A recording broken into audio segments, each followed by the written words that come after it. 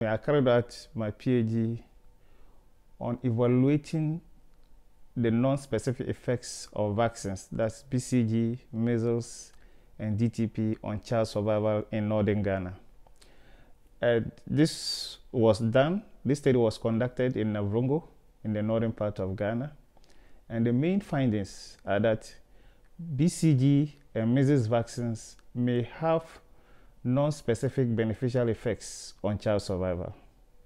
The results are to encourage policymakers to put in measures to see how they can improve measles vaccination coverage and to try to reduce the BCG vaccinating age. In other words, they should try to vaccinate early with BCG because these have potential to reduce child mortality.